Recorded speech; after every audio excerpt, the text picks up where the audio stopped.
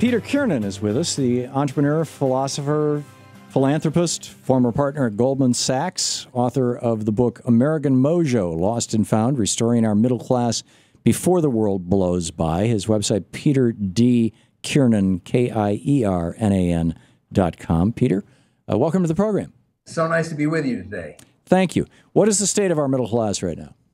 I think our middle class is getting crushed, and we need to take and make a concerted effort as a nation to bring them back. Okay. How badly are we being crushed, and when did this start? Well, it really started back in the 1970s, and I'll use as a bright red line the Arab oil embargo crisis. Back then, oil was a whopping $3 a barrel, if you can imagine such a thing. But that was when there was a disconnect between productivity enhancements that corporations enjoyed and the wages that workers who created those productive enhancements participated in. So you're starting to see flat wages since 1970. Well, it's been largely since 78, hasn't it? I'm sorry, I didn't hear your question. I said I thought it was largely since 78. Well, if you look at it in the early 70s, we really have seen almost no growth in wages since that time. Okay. And what is frustrating for so many people is that the relevant costs of being in the middle class, those are healthcare, medicine, education, housing, energy, you get the picture. Those have all had double-digit or certainly higher than inflation rate increases in costs. So here you have this wedge that's being created, and the middle class has been trying desperately to fill it in. Yeah. You know, the middle class used to have, you know, basically when you got out of high school or you got out of college, it wasn't, am I going to find a job? It was, which of these jobs am I going to pick? My dad, you know, came back after World War II or after the occupation of Japan, and ended up working 40 years in a tool and die shop and made enough money to pay off his house, you know, raised 4 boys, took a vacation every year, bought a new car every couple of years.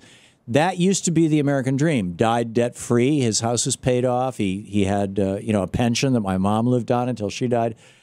That's a very different scenario than we have now, you know, with Reagan selling us this whole idea of IRAs and 401ks and the shift away from pensions and the war on labor unions that was declared by Reagan. We've gone from roughly 1/3 of Americans being unionized when Reagan came into office to now, you know, under 7% in the private sector. What can we do to recover this stuff? Well, you've talked about something very important, which is that when your father, God bless him, did all those wonderful things, the government, the banks, the regulators, everybody was sort of lined up behind him, and a lot of other men and women like him who had participated in the war or grew up in that era. Right now, the federal government, until some of the things that are actually happening as recently as today, has basically been ignoring the middle class, almost like a non-benign neglect, figuring it's a natural course of order that we're going to have a strong middle class, when in fact, that was never the case. It was well orchestrated back in your father's day, and it's not well orchestrated today, and we're getting expected results. This is something that I think most Americans don't understand. Just, you know, it's kind of Econ 101. Adam Smith talked about it in Wealth of Nations. Probably more to the point, what's his name? The economist in 1807 who wrote On Labor, whose name is escaping me. Anyhow, what's his name? But I good old what's his name. Is that if you're looking at a capitalist society, an unregulated capitalist society, middle classes are rare. They are not the normal outcome of a unregulated capitalist society or of a crony capitalism society. I mean, if you look at the writings of of Dickens, right? Dickens was I mean, his father went to a debtor's prison. He literally was writing about the England that he really and truly knew. And when you look at A Christmas Carol, you know, Scrooge and Marley, these guys, those were the middle class. Here's a small business with 1 employee, right? That guy, Scrooge, was the middle class. Bob Cratchit, was the working poor, which was more than 90% of England at the time. The middle class was maybe 5% because it was the professional class and the mercantilists, the doctors, the lawyers, and the shop owners, basically. And then and then you had the very, very wealthy. You had the royal family, and you had the retainers of the royal family, basically, the landed gentry, who were very, very wealthy. And that's the normal state of an economy. You've got to change the rules of capitalism in order for a middle class to emerge, as FDR did in the 30s, and they stood up until Reagan Carter, I'd say in 78, Carter started aggressively deregulating industries. But it was really Reaganism, in my opinion, that just took this whole thing apart. Your thoughts? Well, I think I've worked my whole life in business, and I will tell you something, having visited thousands of enterprises, I can tell you with certainty that capitalism, this is sort of the secret of capitalism, left to its own, capitalism is the greatest peacetime wealth concentrator ever imagined. Well, I would agree if you were to say free enterprise. I don't agree with that on I've started 7 businesses. The largest one I started, we sold in '86 when it was a $6 million company. It was recently sold to a $1 billion company for a little less than that. We generated over $250 million in revenue. I've done pretty good in my life, and I never used capital to start these. I was never a capitalist. I was always an entrepreneur. That particular business, it was called International Wholesale Travel. We started in Atlanta in 1983 with a either $10,000 or $15,000 line of credit that I had on my American Express card. That, I agree, will build things. But for people like Mitt Romney to sit around, the ultimate capitalist, and throw money at companies just so that they can merge and lay off their now redundant sales and accounting staffs, so that Romney and his buddies can make more money off it. That to me seems parasitic, not helpful.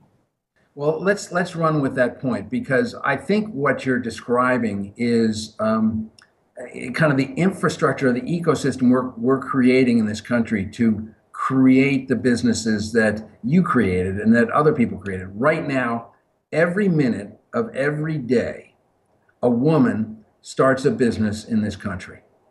Yet 70% of venture capital goes to men. And if you look at the cradle of job creation, it is these small businesses that you're describing.